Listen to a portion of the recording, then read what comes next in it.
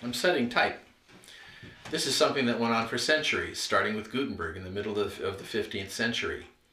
The movable letters are stored in cases. Here we have the uppercase and the lowercase letters, the capitals and the small letters.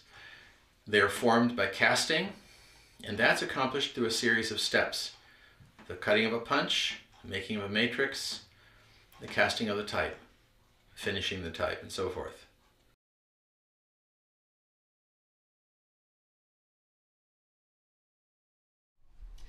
For every letter, there had to be an original, in this case, a steel punch.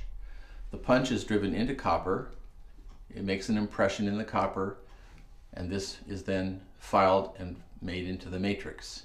The matrix has to be perfected in order that it be level and ready for the mold. So we're going to go through this whole process of making a punch and striking a matrix.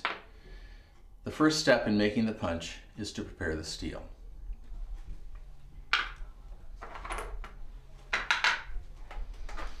A piece of steel has been cut to a length of about 2.5 inches, sometimes 3 inches.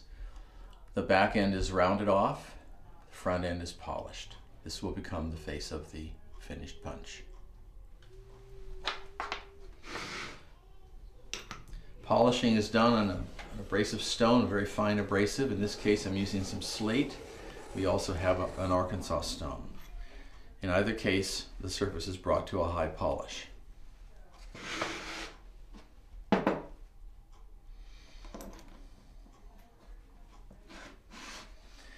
We're going to copy a letter today. In this case, the letter R. It's actually a Garamond R.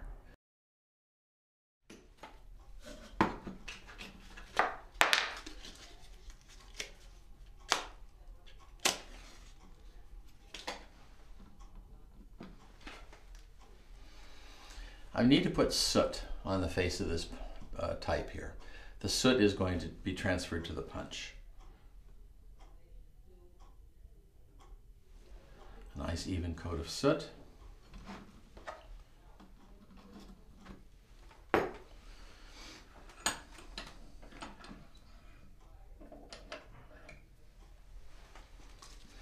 This is a plastic film.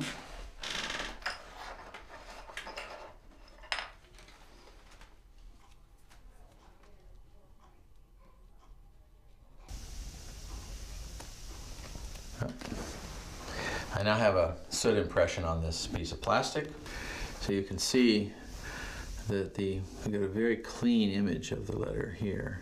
This is the ones I did before. This didn't work too well.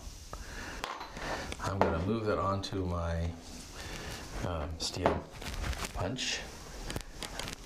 Before I do that, I need to mark the position.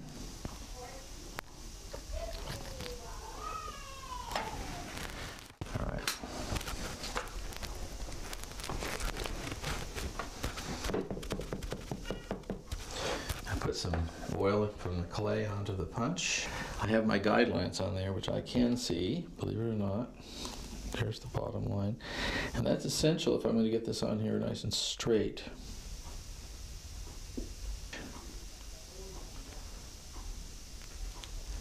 And then I rub the soot onto the steel. Today I'm using a counterpunch, but I could just as easily engrave the counter. There are advantages to both methods, and in fact, both methods are employed by competent punch cutters. There's the letter, right there's the letter, ready to be drawn, or in this case, we're going to counterpunch.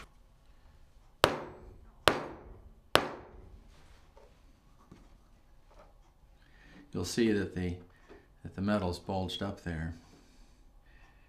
Instant counterpunch will do it all at one shot. I have the counter, it's completely done, except for maybe some minor touch-ups. So we move along, and that means cleaning this thing up.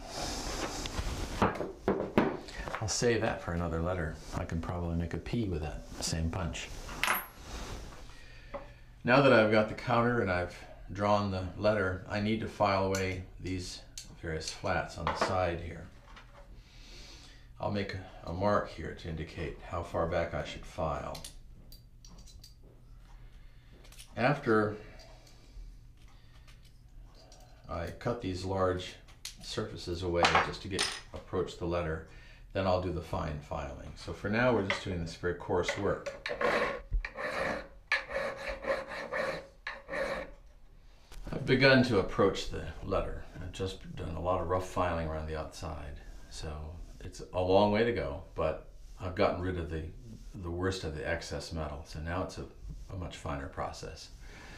So I'll be using a lot of the finer files. I'll be working under the loupe almost exclusively now, and we'll be developing the letter to its final shape. What I need right now is my big square file.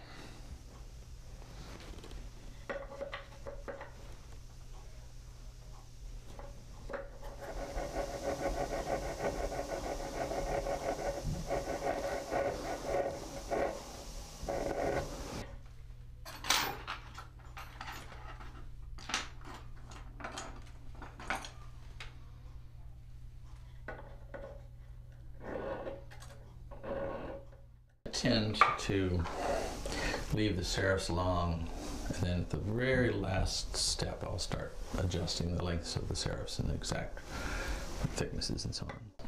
So I'll coat the end of the punch with some soot here from our lamp, and then we'll make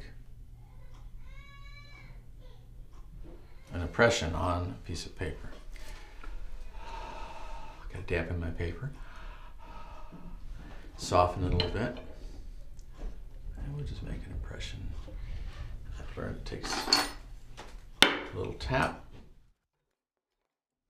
And we have a very clean impression.